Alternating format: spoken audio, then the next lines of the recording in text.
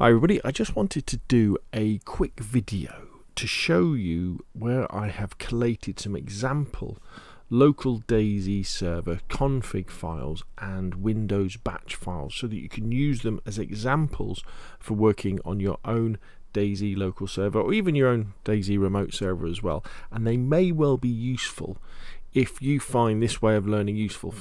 So for example, with myself, sometimes when I look at things and have working examples, I can go, oh right, I see how that works now, rather than having to look through instructions and watch videos. I know it's probably a combination of those things. So when you're making a DayZ local server, or a DayZ server in general as well, two of the most important files are the Windows batch file and the config file.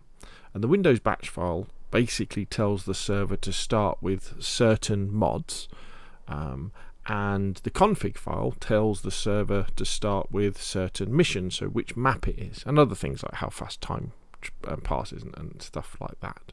So in combination, you need these to get your server to start with, say, the vanilla plus admin tools on Livonia. You know, you have to use a combination of these. And what I do for my local server is I have lots of different Windows batch files that start the server with lots of different combinations of mods.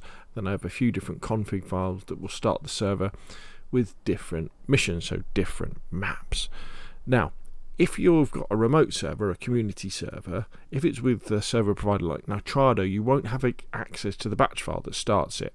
That's normally in the settings on the front page. It will say something like additional mods, and that's where you put that. You don't have direct access to it. If you've got your own dedicated box, obviously you do.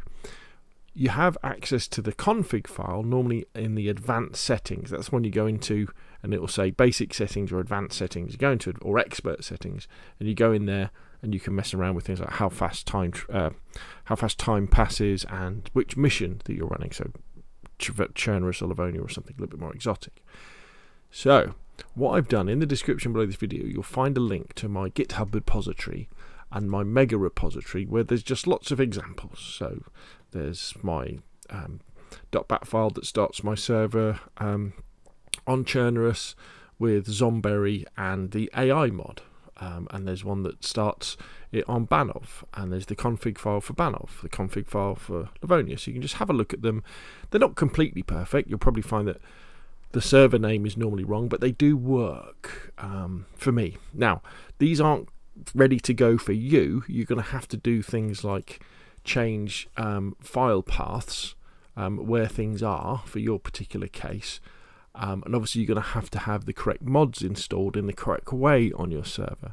But these are examples that you can refer to help you understand how .bat Windows files work and how DayZ Server config files work.